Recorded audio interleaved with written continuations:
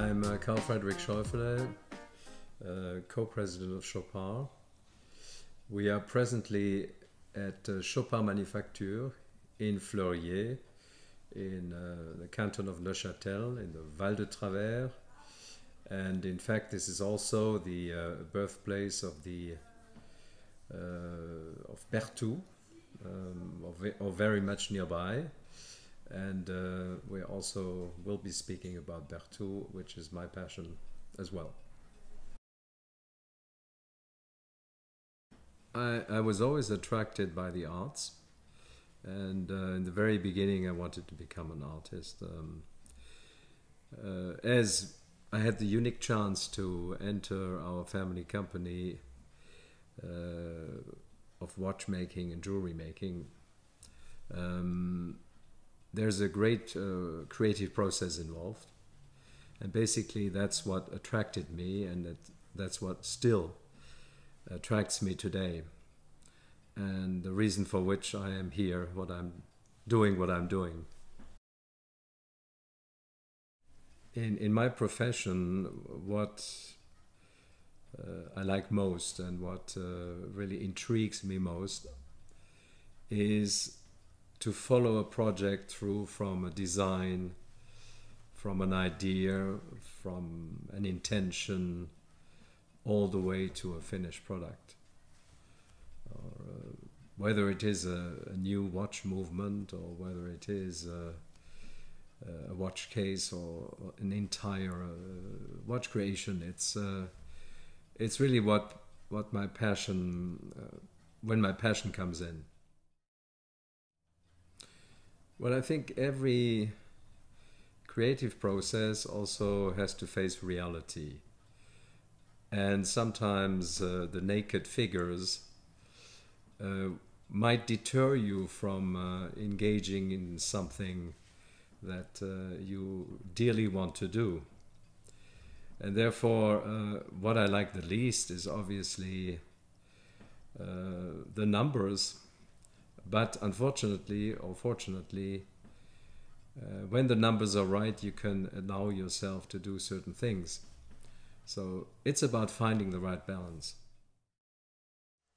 I think the most significant developments in manufacturing over the last, let's say, 10 years have been that we are now able to model and to simulate and to basically represent reality in a way that you would almost think that it is reality, but it's still not the finished product. And now this is a great advantage, but also an incredible disadvantage, because things seem to be moving faster, and it's not necessarily the best thing when it comes to especially complicated watchmaking, that there's nothing better than doing your prototype the old-fashioned way and making sure it works. Now, with the machines we have at our disposal today, it's quite incredible what you can do in a relatively short time, and I think this is the greatest difference between today and some years ago. Well, Chopard, as most people know, is one of the last family-held and family-run, relatively large groups in watchmaking and jewelry making as well, and that makes us already unique in terms of organization. But also, I think what is unique about us is the fact that we produce basically everything in-house, whether it is the movements, or whether it is cases, bracelets, you name it, and all the jewelry pieces, including high jewelry. So we have an incredible know-how within our company in terms of craftsmanship, and craftsmen who collaborate in a unique way.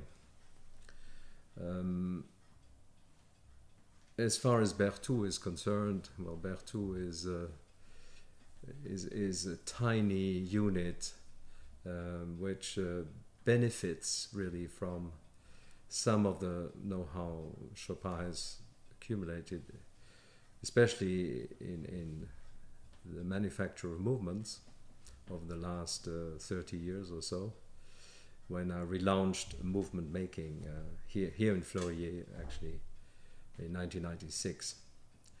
But basically, Berthoud is about passion, and it's not about numbers as such, and it's about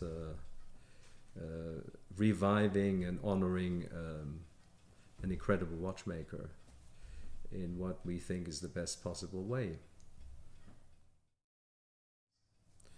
I think the Chopard has, as a family-run company, I think we have the luxury of really looking at the longer term and not having to choose the short and medium term or return on investment, and therefore we have been investing in artisanship, in human relations for decades, and we do have a very large community of apprentices, and we always had, and this is one of our talent pools as well, and therefore everything else is built on this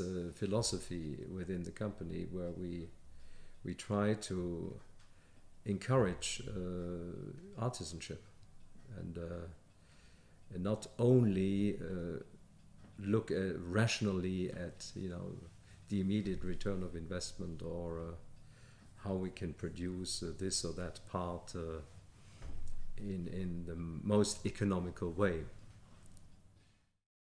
Very fittingly, I'm active in time measurement and timing instruments, and I think for me the biggest luxury is to actually dispose of time, to have time in which I can freely decide on my activities. And I think that is a great luxury in itself today, when everything has been prompted and so many things we're trying to put so many things in a day, is to actually find some free time to just reflect, just think a little bit, and think a little bit out of the box maybe.